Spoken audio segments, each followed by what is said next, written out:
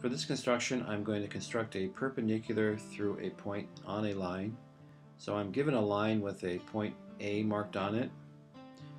To start off, I'm going to put my compass on point A, and I'm going to swing on the left side and on the right side a little mark.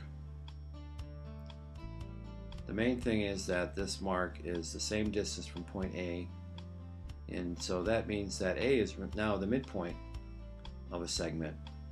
So if you remember the construction bisect the segment, this is now the exact same construction.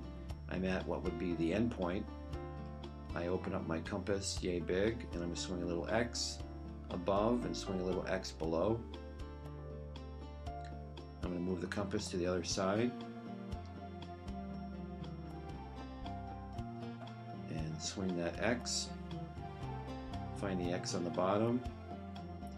And now I have 1, 2, 3 points, if you count point A, to line up my straight edge and draw a perpendicular through a point on a line. Not only that, but you've just constructed a 90-degree angle because it's perpendicular.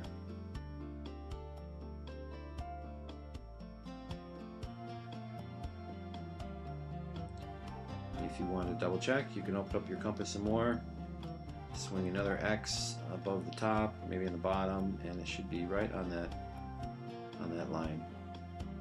But once again, that's a perpendicular, means that it's meeting the line at 90 degrees.